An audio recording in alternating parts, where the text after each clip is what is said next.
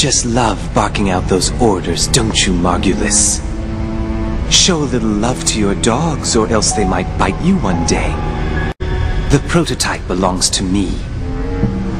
I've grown bored with these Kirschwassers. I think I'm more likely to succeed than your dogs. Ah, yes. Feed me your hostility. Pierce me with your hatred.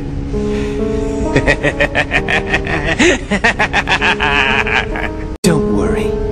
I won't get in your way. We're working toward the same goal, right?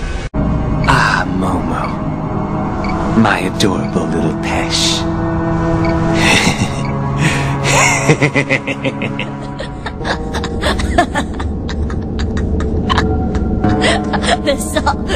The song is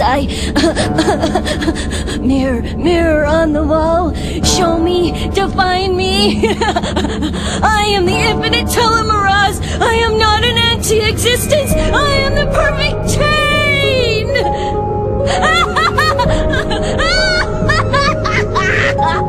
Such tears. What beauty they hold. These tears of sorrow. Surely they are the most precious substance in the world.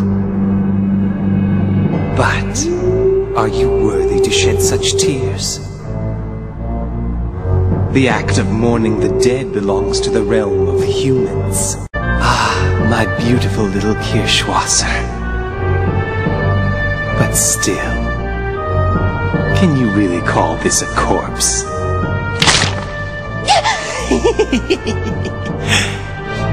Frailty, thy name is woman.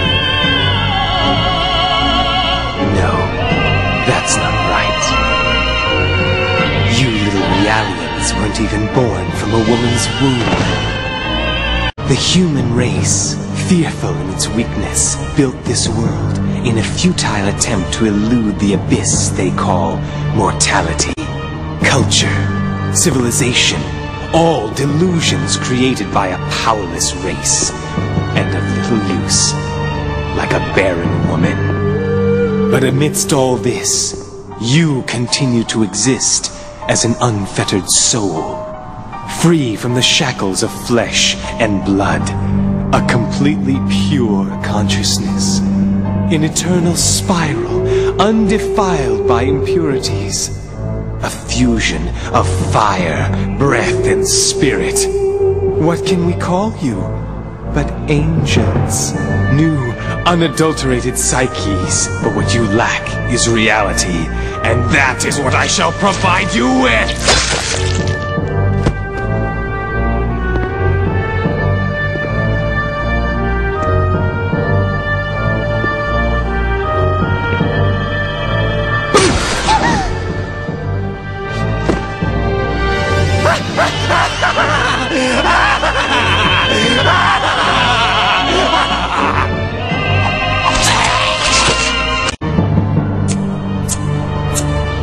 Ah, ma belle Pesh. There's no need to tremble like that. Else, you'll make me feel like a Peshe myself. Was that a glimpse of a man that I caught in your heart? Who is it? This red-haired... Rubido. Oh, it's Rubido. Oh, that's just perfect. Do you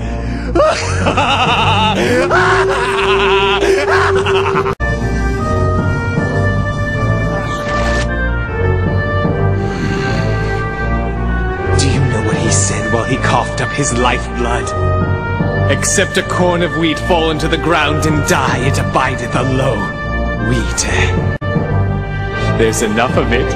We can afford to waste as much as we want. Like my head, you see?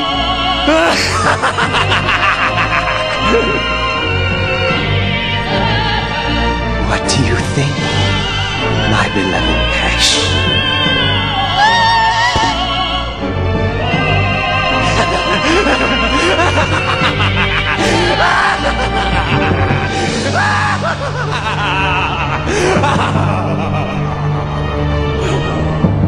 Please spare me from any trite lines like, "You're still alive?"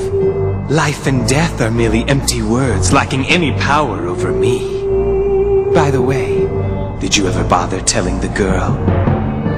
Does she know that we're monsters, both you and I? Free from the bonds of flesh, a pure consciousness has no true form. All that exists is the longing for reality. Did you see that, Mapesh? You're witness to his true nature right now. A consciousness desperately struggling to stay alive. Such a pitiful sight. This is unseemly, Rubido. You'll do something if I do this. What pain! So sweet, so alive. Pain is such a vital part of realizing one's existence. Try to remember, Rubido, what it takes, what you must do. Or have you lived in peace for so long that you've completely forgotten? I don't think so. I'll just take what I want and proceed with my plans. And along the way, I'll make you remember who you really are. Contaminated? Not quite. More like evolved. I experienced but a fragment of my true power that day. The waves that inundated my body are now a part of me. I've reached a higher stage of existence compared to you incomplete mortals. I am the Alpha and the Omega of perfect consciousness. Oh, this is nice. Don't you want to give it a try? Rubido, you still don't remember?